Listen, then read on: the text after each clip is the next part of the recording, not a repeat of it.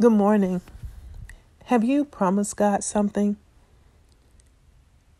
Has He brought you out and you said, God, if you get me out of this, if you heal me, if you fix this mess I'm in, I'll obey you the rest of my life.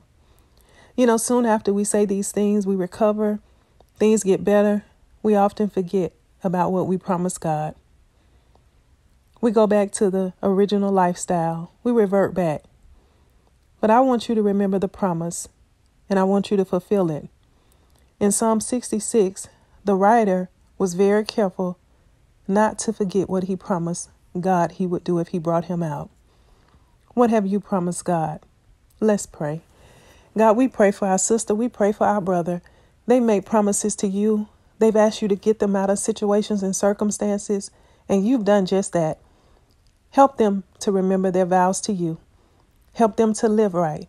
Help them to praise you. Help them to tell others about your goodness.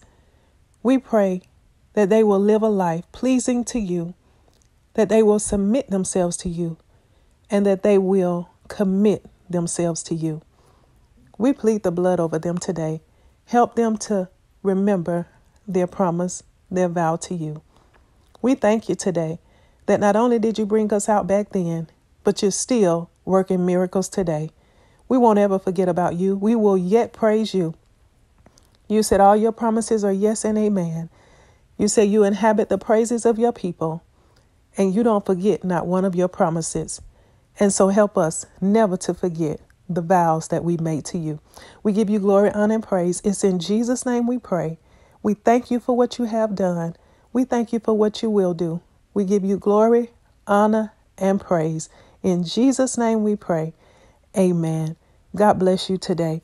Don't forget about the promises that you have made to God.